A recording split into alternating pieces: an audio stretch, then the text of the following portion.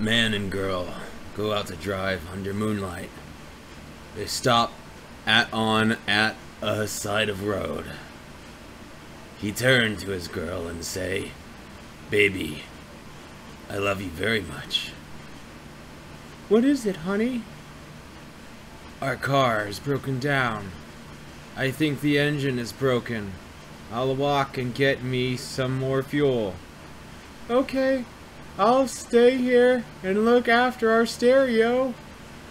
There have been news report of stairs being stolen." "Good idea.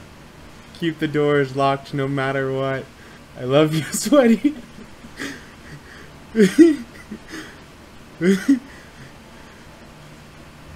So the guy left to get fuel for the car.